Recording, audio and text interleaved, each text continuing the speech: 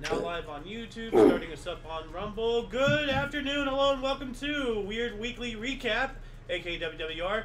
This show is a dive into the odd, obscure, bizarre, in other words, for strange world of notable events, weather, and sports. I'm Xander. King's Refuge. And we will be joined by the Golden Loon here soon. And of course, UVRU. Today is Freya's Day, aka Friday, October 25th, 2024. So let's jump into the news today, shall we? Do you want to use our old tried and true method? You read the headline and I read a little bit of the body? Alright, Chinese man carries paralyzed mother on his back as they travel country. Wow. Awesome. Yeah, a 31-year-old man has been praised for his exemplary filial piety after selling his possessions to travel through China with his paralyzed mother, carrying her on his back just like she did with him when he was a baby. Yeah, Xiao Ma was just 8 years old when his parents were involved in a terrible car accident that claimed his father's life and left his mother unable to move. He and his older sister were forced to take care of themselves as well as their mother, who was later diagnosed with cerebral atrophy as a consequence of the car accident. Growing up, he worked in the fields picking cotton, was an apprentice in various fields, and opened his own restaurant in Xinjiang. Most of the money he made went towards his mother's recovery, and his hard work seemed to pay off. As the woman was slowly able to leave the bed which had become her prison, to sit in a wheelchair and even take a few small steps. However, a few years ago, Xiao Ma got devastating news with his mother's cerebral atrophy was not only incurable, but progressing at a steady pace. That's when he decided to make the best of the time he had left with her. So, you weren't here. Welcome to the show, by the way. Thank you, Golden Loon. That's adorable. Yeah, this guy is carrying his paralyzed mother. They're traveling China. He's carrying her around on his back. This is awesome. This is awesome. You know? Yeah. So, yeah, Wow. here's his 10-second video of it. All you can do is tip your cap.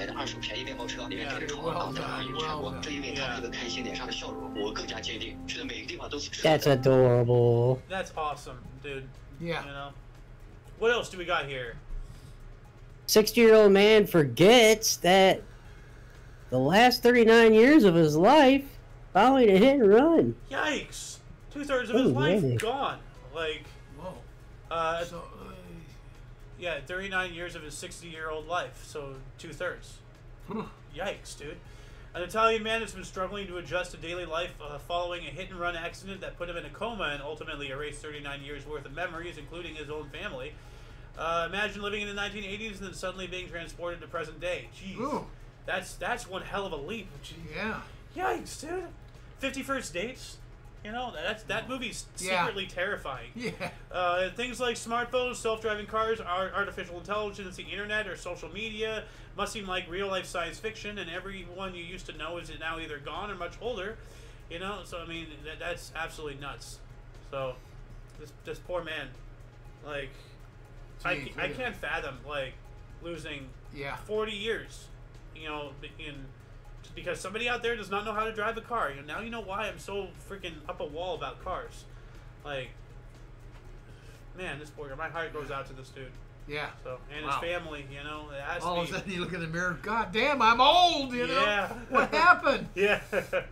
Who's that guy? What else? Oh, this one's weird. A man who can't stop sniffing neighbor's shoes gets suspended prison sentence. I don't know what's weird, a shoe sniffer or a doorbell licker. Like, yeah. A 28-year-old Greek man was recently convicted of causing a disturbance by repeatedly trespassing on his neighbors and smelling their shoes. The unnamed man was arrested on October 8th after one of his neighbors in Sindos, a small town about 15 kilometers or 9 miles west of Thessaloniki, spotted him in their yard just before dawn, sniffing the shoes that they had left outside to air. This was not the man's first time trespassing on private property for the same bizarre reasons, so the neighbor called the police. Upon hearing the 28-year-old man's explanation and the testimony of one of the neighbors, a single-membered misdemeanor court of Thessaloniki issued a suspended sentence of 1 month in prison with 3 years of probation. Yeah, you know, this guy has a problem. You know, it's a weird story, but the one sentence that just jumped out at me, left the shoes outside to air. Yeah. Whoa. Yeah, you know, maybe you should get some of that sploosh, you know, from. Maybe he was trying to run down where the smell was coming from. Where Where's that smell coming from? Oh, well, I mean, that's It's a weird hound dog story. syndrome. Yeah. But yeah, no, they need like from that movie Holes. They need the sploosh, so that way they can get rid of the horrible smell, of their feet. Yeah. Yeah, no, you do make a good point. I thought about that too. I'm like, how bad do your feet must reek that you have Left to them put outside your shoes the air. outside? Yikes! What else do we got here? Russian man, nope, miraculously survives 67 days adrift in inflatable boat. Wow. A 46-year-old Russian man was recently rescued after spending 67 days drifting through the icy waters of the Russian Far East in an inflatable raft. On August 9th, Mikhail Pikyun, his 49-year-old brother Sergei, and his 15-year-old nephew Ilya set out for Sakhalin Island from the far eastern Khabarovsk region on an inflatable raft. A few days later, their families announced their disappearance, and a search and rescue operation was mounted using planes and helicopters. All efforts to locate the inflatable boat failed, and with each passing day, hopes of finding any of the three men alive faded. By September, the chances of finding the boat had plummeted towards zero, but on Monday, October 14th, the inflatable boat was spotted in the Sea of Olshok, about 1,000 kilometers or 670 miles from where it had set off 67 days prior. Miraculously, one of the three men was still alive, so two of them did not make it. 670 miles, wow. And look, it looks like a giant sleeping bag type thing. Like, yeah, that is, sometimes you just don't do things, 'cause they weren't in some kind of wreck. They just went out. This was some kind of just whatever, outing, but obviously things went bad. Went very bad. Yeah. So 2 months. Over 2 months. Yeah. Crazy. This one is, well, they're all weird. Weird weekly recap. All these, so. Young man goes viral for documenting his life as a kept man in Japan. A Chinese man known only by his online moniker, Sudden Fantasy, has been receiving a lot of attention online for documenting his life as a jobless man financially supported by his loving wife. Sudden Fantasy began posting videos on Douyin, Chinese version of TikTok, roughly a month ago, but he already has over 1.4 million followers on the popular social media network, mainly because of the unique topic he covers. The Chinese young man posts about his life as a kept man in Japan, relying exclusively on his wife for financial support. He reportedly moved to the neighboring country about 8 years ago and went to date his wife, whose Chinese name is Feng Hua, after falling down on hard times. She was there for him when he needed help putting food on the table and covering his tuition, and she eventually became his wife. Despite being well-educated and coming from a wealthy family, Feng Hua has no problem providing for her husband, who loves sitting around playing video games. This guy, that's an angle I never considered taking, but maybe I should have. A kept man. I don't know. This guy sounds like a major loser to me. Yeah. Like, stand up on your own 2 feet. It's nice to have somebody to lean on every now and then, but what if something happens and she needs to lean on you? You're kind of screwed now. Well, the ideal situation is 2 people can lean on each other. If you have that, you got everything. Well, this is pretty one-sided here. Yeah, it is. Yeah, well, other, live, they like. As long as she's happy, I guess that's all that matters. They're both happy. Yeah. Yep. Here we go. The world's smallest fully functional excavator fits in the palm of your hand. What? The NanoTrax N320 is a miniature remote-controlled excavator that, although only 1/64th the size of the real thing, is not a toy but a fully functioning excavator. The world's smallest excavator might be tiny, but it's certainly no joke. It features 6 fully independent proportional motors, giving you precise control over every movement, as well as an electronic slip ring, independently controlled boom, dipper, bucket, swing, and individual tracks. What? You may not be able to fit in its cabin to manually operate it, but the NanoTrax N320 features extremely precise RC controls with the available modes. One offers the industry standard ISO controls, Caterpillar controls, while the second allows you to control the tracks independently, just like a real excavator. So that's a real functioning, man. digging machine. Look at that. That is wild. That's incredible. It's so small. Yeah. Like, oh, hold on a second. They have a video here. There you go.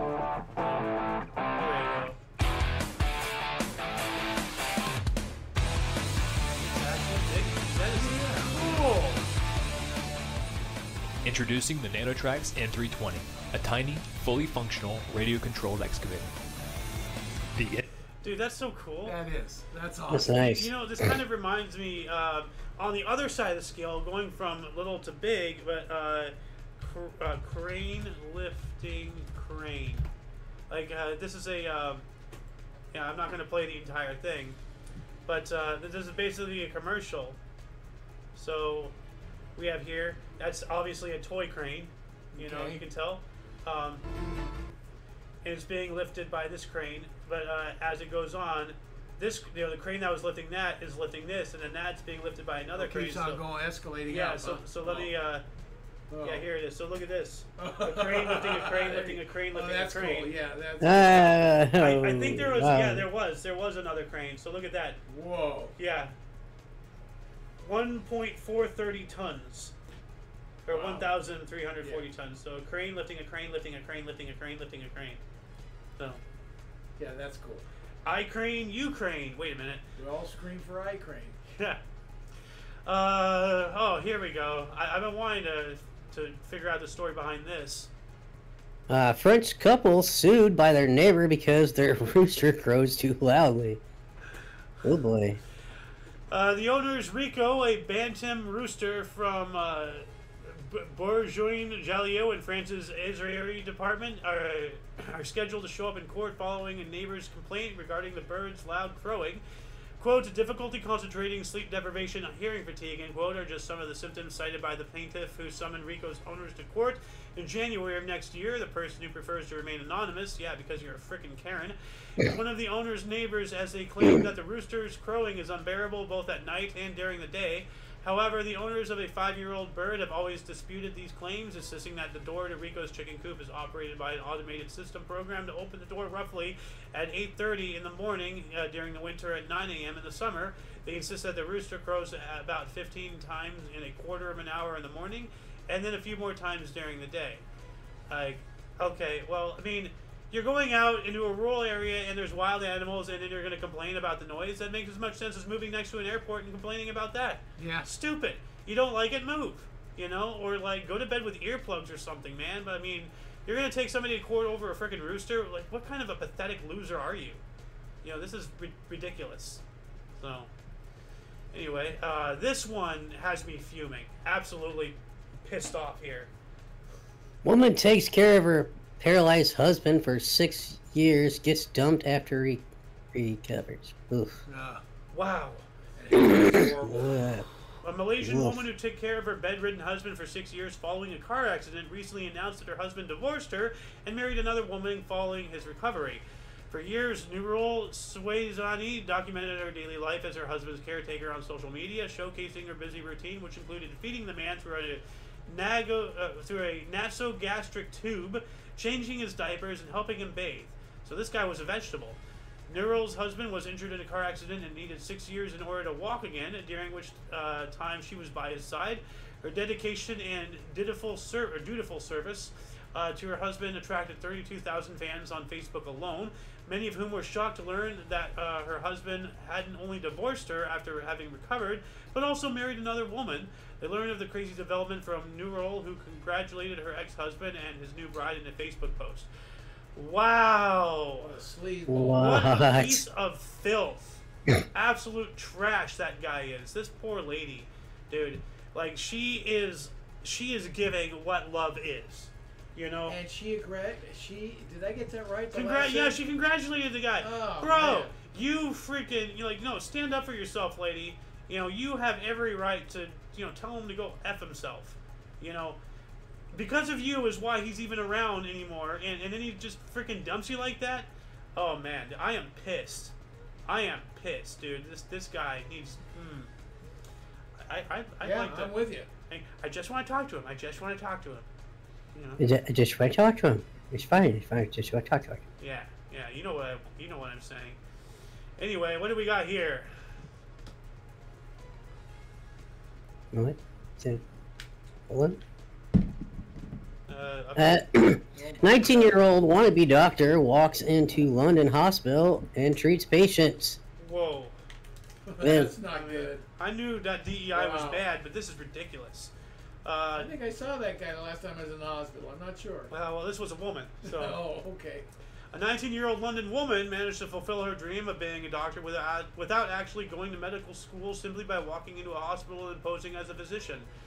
Well, if it was that easy, man, Mom, didn't even try. Yeah. Like, what's her name? Kruna Zidrafoka, a Bulgarian-born woman living in West London's Ealing district, had always dreamt of becoming a doctor and recently decided that she wasn't going to let a minor detail like lacking any medical training stand in her way. Oh, why would you let that stand in your way? Earlier this year, she put a white robe on and some rubber gloves, confidently walked into Ealing Hospital and started acting like one of the physicians there. Throughout the day, she was seen examining medical instruments, getting into an ambulance, and even administering an unknown substance to a patient without anyone noticing that she wasn't really a doctor. She was so confident that she could pull off her dream job long term that she came back to the hospital 3 days later, this time with a stethoscope around her neck. Well, she got away with it once, try it again. But man, dude, like this DEI is this is getting out of hand, man. Yeah. Like that's probably why she got away with it. She's screw credentials. She has the right color. I don't know. Wow, can you imagine? Like people could die. Well, that's the whole point, man. You don't know what the hell she's doing. Yeah, I don't know. Neither does she. Yeah, no, she does not know what she's doing. Yeah. Oh, this one kind of pisses me off here too. Oh. Coming, hold on. I'm sorry, go ahead. Okay. It's More from Audio Central here. A Chinese aquarium sparks controversy with life-size robotic whale shark. What? Yeah. A Chinese aquarium has attracted a lot of criticism by replacing its real whale shark with a life-size robotic version that emulates both the look and the movements of the marine animal. And I saw a video about this the other day. People are annoyed. On October 1st, Maisha Sea World in Shenzhen, China, reopened its gates to visitors after a 5-year hiatus for renovations. The 60,000 square meter marine park managed to attract around 100,000 paying visitors in its first week, but that financial success was overshadowed by the controversy around one of the new attractions, a robotic whale shark. According to several Chinese sources, many visitors were disappointed to see that the whale shark swimming in the large aquarium around them was man-made and not the real deal, especially since Malaysia SeaWorld made no effort to inform them beforehand that it had no real sharks. So they're trying to pass off once again China doing what they do, but he's robot, Agree. Like here Yeah, we go. 呢間號稱全深圳最大嘅水族館，近日開業吸引咗唔少遊客。不過有遊客望真啲，發現呢條鯨鯊唔係真嘅魚。內地傳媒報道，涉事水族館係小梅沙海洋世界。有網民話，鯨鯊館連鯨鯊都係人造㗎，並指現場有人要求退票。水族館工作。Well, I don't know how to speak Chinese, but I'd be pissed. Yeah. But then again, I don't go to aquariums because or zoos. I don't believe in imprisoning animals. But that's a whole conversation. And yeah, it's a thumbnail, robotic whale shark thumbnail for today's episode here. Yeah, well, I'm with you. I don't care for zoos or anything.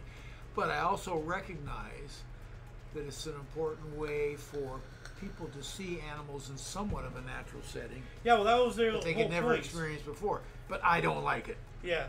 Well, that was the whole point. Now, granted, zoos are nowhere near as abysmal as they were. I mean, Oh, what we saw. Oh, jeez. Well, from when we the went and old visited the old LA zoo, and Zoo. you had that flashback. flashback. Ugh, And that was yeah. serious stuff that you experienced there. Yeah, it was. Well, here we go. The tables have turned. What do we got here, Sir King? women forced to call police after having home besieged by 100-strong raccoon army. What? Raccoon surrounded her house, and she got scared, so she had to call police. Like, help, I'm Wow. surrounded by animals. What do I do? Wow. And so, a Washington State woman ended up calling emergency services after her property invaded by around 100 raccoons, acting aggressively and expecting to be fed. Ooh, yikes! 100? They'll tackle you.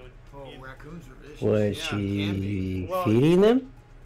Well, that's It sounds like, Yeah. someone's been feeding them. yeah. And they got cut off and they got pissed. Yeah, police in Posbo, a small town in Washington State, got calls about animal-related incidents all the time, or they get calls about them all the time.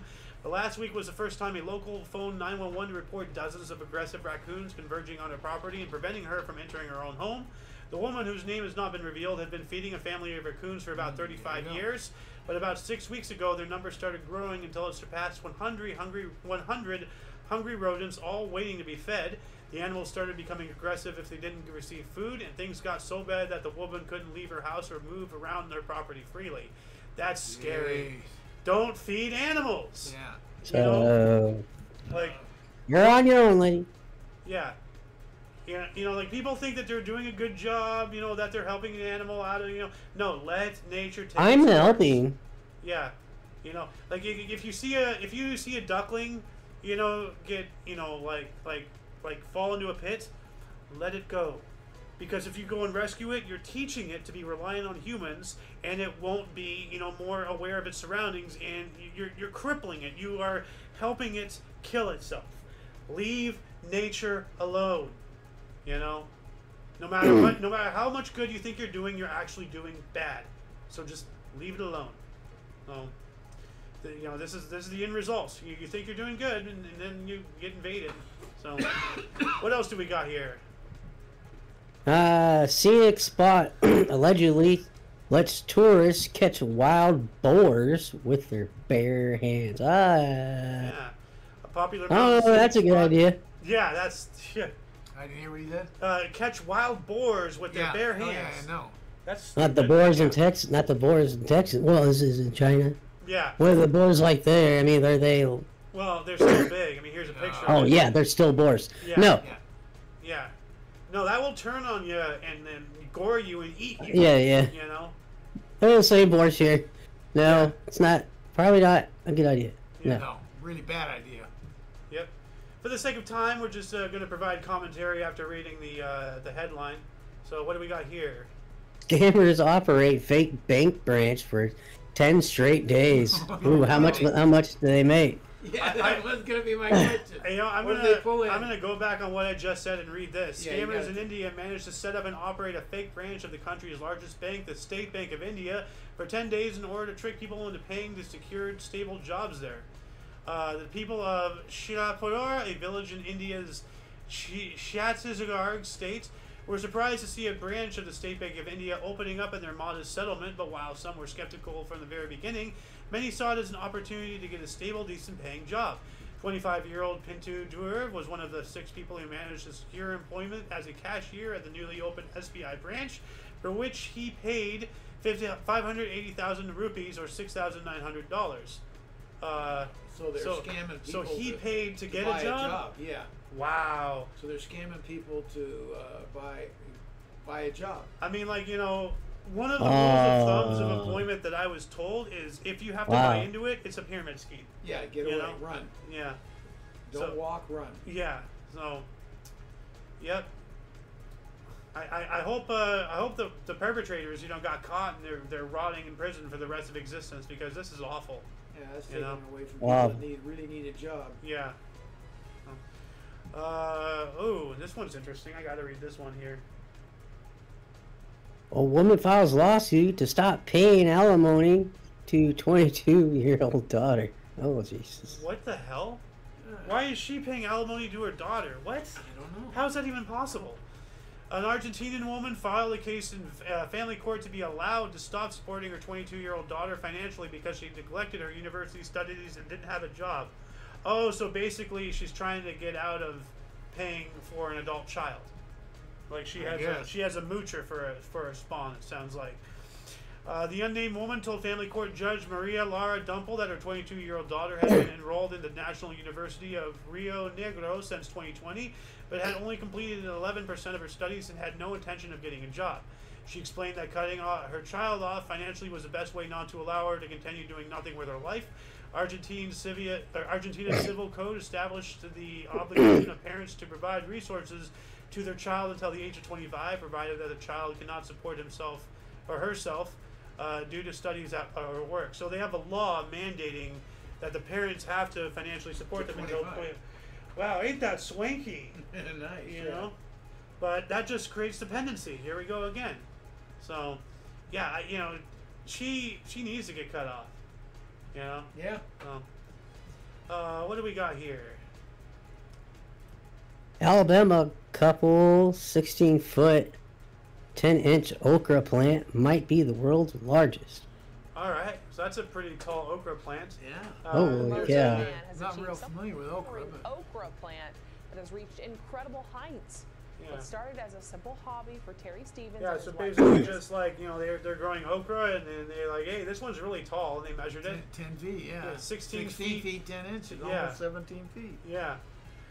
Yeah, an Alabama couple being broken Guinness World Record, yada yada yada. A crew from Bird Surveying visited the couple's home to take an official agreement to submit it to Guinness World Records. The plant was measured at 16 feet 10 inches. The record is currently held by New Orleans man Jack Reno Sweeney, whose okra plant was measured at 16 feet 4 inches tall back in 2022. Who So would ever thought there's a record for okra? there's a okra record plant? for everything. I guess so. Like, you know, ask David Rush. Yeah. You know, you can't hush the rush. Oh, what is this? Halloween decorations bruised by 3 black bears. Bruined. Now, I've Bruined. heard of Bruined. I've heard of Ruined, but what is Oh. Bruined? Or is it supposed to be Ruined. like? The video shows what unfolded. The 3 Gotta be young. ruined. Oh, Bruin bears. Okay. Oh. So they're doing Ah. Bruin. Ah ha ha ha. Ah. Oh, yeah. Is this the video? We're here? done. This is not the video. rice here. at a Hold on a time second. and manage. Oh, that's something else. Hold on a second. This is the video. So, are those real pumpkins? Looks like it. Yeah, they just. You don't even carve your pumpkins. You're just gonna have pumpkins just sitting out there. You lazy. You Yoink. know? Like, Hey, decorations, decoration. yeah. Well, now they're probably gonna buy plastic pumpkins. You know. What else do we got? British government issues official passport for Paddington bear. Ah, marmalade. Oh. So now Paddington Bear has an actual passport. Yeah. Okay. Oh, cool. That's pretty self-explanatory Yeah. there. Yeah. This one is Woman uses chopsticks to eat 1 grain of rice at a time. Sets Guinness record. wow. So just Sumaya Khan, at the age of 24, Khan! told Guinness World Records she has been using chopsticks to eat all of her meals for a few years. Yada yada yada. A co-worker took note of Khan's rice eating skills and suggested she might be able to break the record for the most rice grains eaten in 1 minute using chopsticks, which previously stood at 27.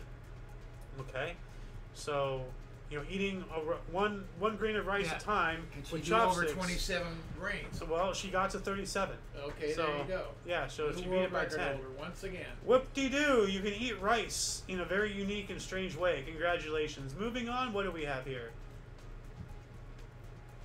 Flush candy wrappers block sewer. Officials stress the 3 Ps. Who's flushing their candy wrappers? What are you doing? Well, Like you're eating Halloween well, candy and then you just Well, like kids who take it to don't want the toilet? parents to know that they're eating candy, do I I? don't know where that Is there no trash can on the way to the toilet? What the hell's wrong with you? There is But no look trash. at Oh, good. No that. evidence.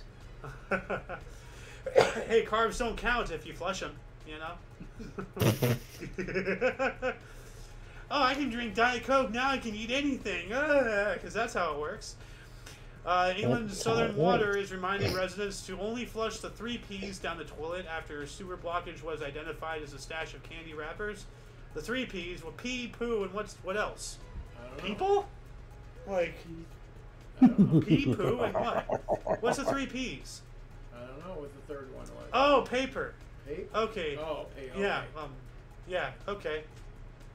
Well, I mean, like, you know, candy wrappers, candy papers, like, you know. Just Don't move- flush candy Move wrappers. on, move on. That's a shitty story. Hold on a second. I have to do this. What do we got here? Shakespeare book returned to New Jersey Library after 100 years old. Dude, that's hell of a fine. Are you kidding me? Well, see, I'm wondering if there was a problem with the Dewey Decimal System. Was it to be or not to be? Woohoo. Yeah. Oh. But yeah, that's pretty self-explanatory right there. And last but not least, what is this?